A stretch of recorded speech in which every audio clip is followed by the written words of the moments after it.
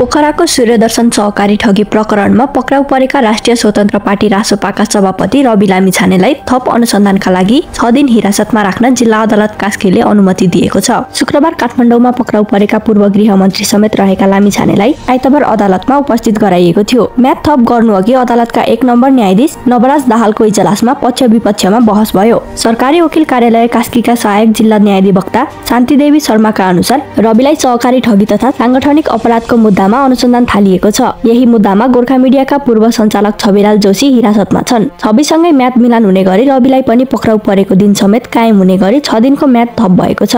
रविलाई अदालतमा उपस्थित गराउन अघि पोखराको शहीद चोक, राष्ट्र बैंक चोक लगायतका ठाउँ तनावग्रस्त बन्यो। रासोपाको आन्दोलन सहकारी पीडितको प्रदर्शन समेत हुँदा अशान्ति हुन सक्ने आकलन गर्दै प्रशासनले निषेधित क्षेत्र नै तोकेको थियो। तर रासोपाका नेता कार्यकर्ताले निषेधित क्षेत्र तोड्दै प्रदर्शन गरे। रासोपाको प्रदर्शन छल्दै अदालत हाजिर गराएका रविमा निकै छटपटी देखिन्थ्यो। प्रहरीको गाडीबाट झर्ने बित्तिकै अदालतको ढोकानेर उभिएर सञ्चारकर्मीलाई प्रतिक्रिया दिएका रविले आक्रोश मात्रै पोखेनन्, यो अन्तिम लडाई भएको बताए। सरकारले षड्यन्त्रपूर्वक आफूलाई थुनेको भन्दै प्रधानमन्त्री केपी शर्मा ओली नेतृत्वको सरकारमा हुँदासम्म देश अगाडि बढ्न नसक्ने निष्कर्ष समेत सुनाए। अनि सरकार ढाल्ने गरी देशभर सडकमा उत्रन कार्यकर्तालाई आह्वान गरे। अदालतमा रविलाई झण्डै 1.5 घण्टा सेस्त्रेदारको कोठामा राखियो। दिउँसो 3 बजे मात्र न्यायाधीश दाहालको इजलासमा म्याद थप गर्ने वा नगर्ने विषयमा बहस सुरु भयो। सरकारी वकिलको कार्यालयका तर्फबाट 3 जनाले अनुसन्धानका लागि हिरासतमा राख्नुपर्ने तर्क प्रस्तुत गरे भने रवि पक्षका 2 वरिष्ठ अधिवक्ताले हिरासतमा नराखी अनुसन्धान गर्न माग गरेका थिए। सरकारी वकिल कार्यालयका तर्फबाट न्यायाधिवक्ता कमला काफले, सहायक न्यायाधिवक्ता विपिन राज तिवारी र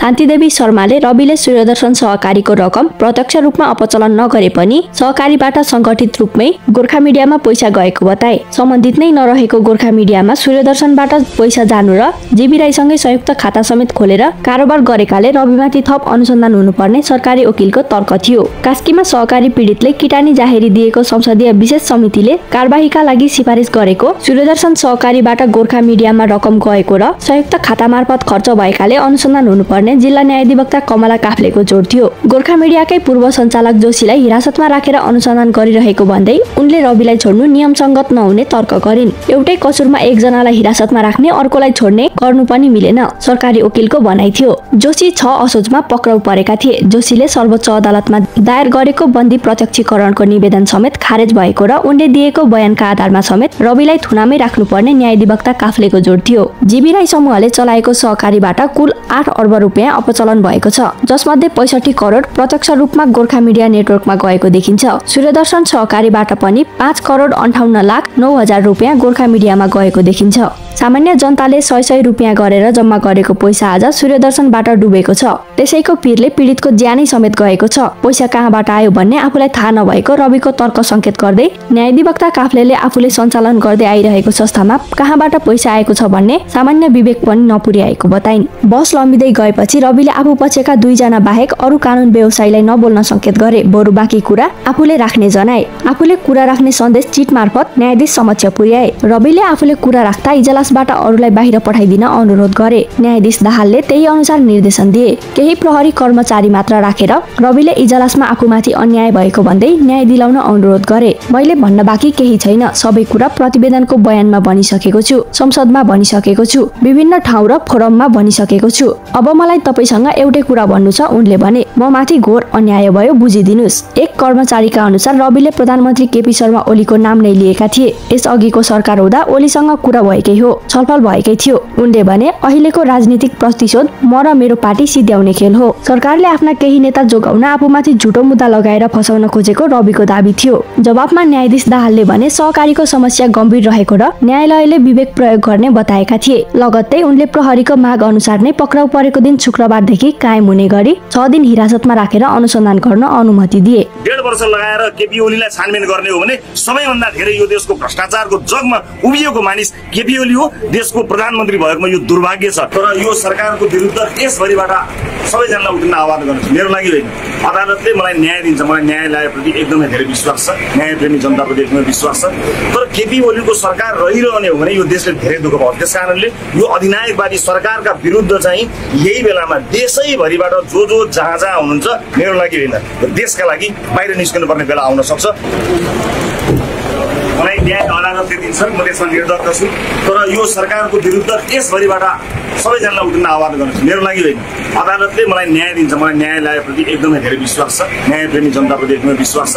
तर केपी ओलीको सरकार रहिरहने हो भने यो देशले धेरै दुःख पाउँछ। त्यस कारणले यो अधिनायकवादी सरकारका विरुद्ध चाहिँ यही बेलामा देशैभरिबाट जो जहाँ हुनुहुन्छ, मेरो लागि होइन, देशका लागि बाहिर निस्कनुपर्ने बेला आउन सक्छ। म सबैलाई अपिल गर्न चाहन्छु, म फेरि पनि भन्न चाहन्छु, सम्पूर्ण न्यायप्रेमी दाजुभाइ दिदीबहिनीहरू, यो सरकार रहन्जेलसम्म यस्तै हरकत गरिरहन्छ उसले। झुटा मुद्दामा मान्छेलाई फसाउने काम निरन्तर चलिरहन्छ। म फेरि पनि अनुरोध गर्न चाहन्छु, पोखरामा रहनुभएका सम्पूर्ण दाजुभाइ दिदीबहिनीहरू, मेरो लागि होइन, यो सरकार नढलेसम्म, केपी ओलीको शासन सत्ता रहिरहेसम्म यस्ता अपराध भइरहन्छन्। यो देश कहिल्यै बन्दैन। भ्रष्टाचारीहरूलाई संरक्षण गरेर सारा सहकारी पीडितहरू आफ्ना पार्टीभित्र पालेर भ्रष्टाचारको जगमा उभिएर अर्कालाई ठग भनेर झुटा मुद्दा लगाउने यस्तो छानबिन भयो भने मलाई जस्तै डेढ वर्ष लगाएर केपी ओलीलाई छानबिन गर्ने हो भने सबैभन्दा धेरै यो देशको भ्रष्टाचारको जगमा उभिएको मानिस केपी ओली हो। देशको प्रधानमन्त्री भएकोमा यो दुर्भाग्य छ। त्यसकारणले म फेरि पनि भन्छु, न्याय अदालतले दिन्छ। म सम्मानित अदालतको एकदमै विश्वास गरेर न्याय प्रक्रियामा सघाउन आएको छु।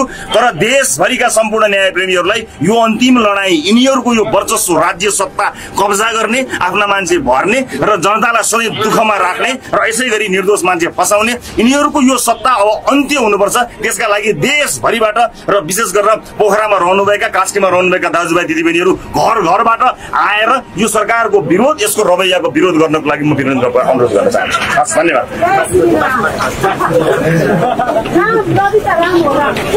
भित्र के छ भेट्नुभयो सभापतिज्यूलाई अहिले? होइन, एकदम हामी विधिको शासनमा विश्वास गर्ने पार्टी हो र रवि लामिछानेजीले पनि भन्नुभएको छ, हामी मौजुदा कानुनलाई नै फलो गर्छौँ। एकदम शान्तपूर्ण किसिमले, सौम्य शालीन ढङ्गले चाहिँ होइन चाहिँ अगाडि बढ्नेछौँ। त्यसले एकदम नियमित प्रक्रिया अनुसार नै रविजी अहिले चाहिँ त्यहाँ जिल्ला प्रहरी कार्यालयभित्र रहनु भएको छ।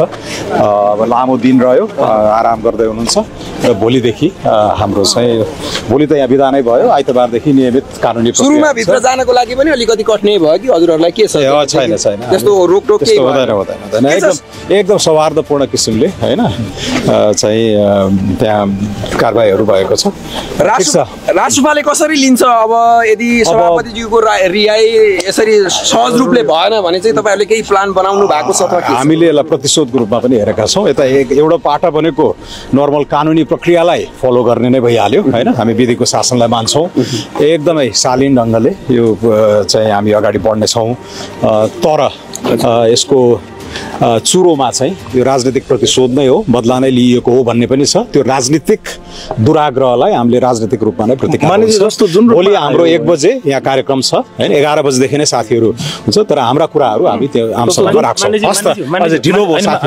एउटा प्रश्न मान्नेज्यू, यो अनुसन्धान कति दिनपछि टुङ्गिने हो, यसको ठ्याक्कै भनिदिनु न। हामी गएका छैनौँ त्यसमा। अब यो कानुनी प्रक्रिया आइतबार सायद जिल्ला अदालतमा चाहिँ उहाँ लगिनुहुन्छ र त्यो नियमित प्रक्रियाबाट। अन्तिम प्रश्न मानिज्यू, जस्तो जुन रूपमा पहिले एउटा सामान्य रूपमा अपचलनको कुरा मात्र जोडिएको थियो, अपचलनको जिम्मेवारी म लिन्छु, यो बाहेक चाहिँ प्रतिवेदनले नै मलाई दोषी ठहर मानेको छैन, मैले क्लिन चिट पाएको छु भनेर बोलिरहनु भएको रवि लामिछानेलाई सहकारी ठग र सँगै अर्को चाहिँ तपाईँले साङ्गठनिक अपराध भनेर 2वटा चाहिँ केसमा यति बेला मुद्दा दर्ता गरिएको छ। यो त अचम्मै भयो नि। हामीले चाहिँ नेपालको सम्मानित अदालत, यहाँका न्यायमूर्तिहरू होइन, नेपालको कानुनी राजमा हाम्रो विश्वास छ। त्यो विश्वास धर्मराइसकेको छैन। उहाँले न्याय पाउनुहुन्छ भन्नेमा हामी आश्वस्त छौँ। प्रतिवेदनकै कुरा तपाईँले गर्नुभयो भने चाहिँ त्यहाँ होइन यत्रो सिङ्गो राज्य सत्ता लागेर सारा 5 महिना चाहिँ सारा खोतल्दा पनि सहकारी ठगीको जुन मूल आरोप थियो त्यसमा उहाँले लगभग सफाई पाउनु भएको। गोर्खा मिडिया भन्ने निजी कम्पनीमा रकम आइसकेपछिको जे दायित्व मेरो रहन्छ, जे जिम्मेवारी मेरो रहन्छ, म त्यो नेपालको कानुन अनुसार म वहन गर्न तयार छु भनेर भनिसकेको अवस्था हो यो होइन। र मूल मुद्दा चाहिँ फेरि त्यहाँ 88 अर्बको चाहिँ अपचलन छ होइन।